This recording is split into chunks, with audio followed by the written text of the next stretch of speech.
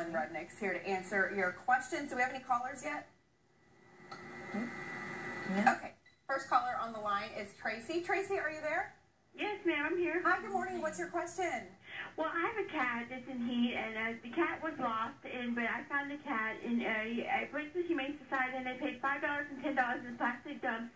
But my cat returned to me, and he had long hair, soft as a short-haired cat, and he returned to my apartment at 605 Maxton Pass, but I'm waiting for my Section 8 to be concluded. But the cat keeps on complaining. I think my cat's a diabetic cat. And he keeps on, saying, he's talking back, and he keeps growling. And I found him at the jeweler, at Coors Jeweler.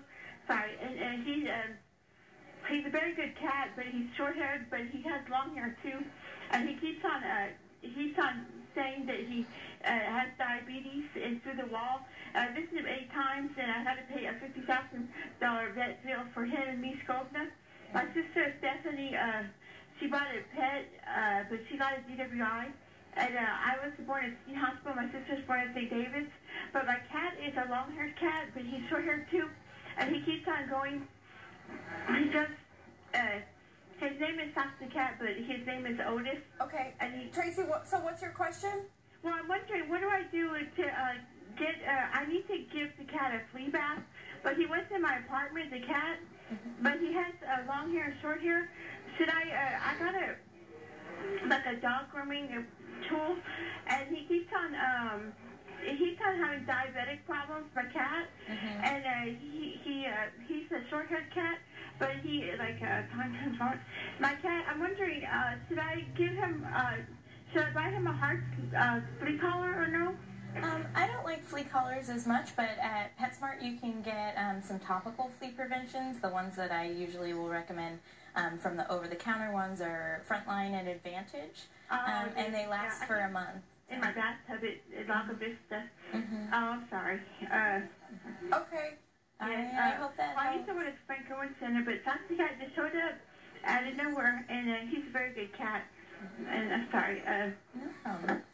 But he's a short-haired cat. I bought him a flea collar from Hearts, and I gave him a bath in '87. But he's a nice cat.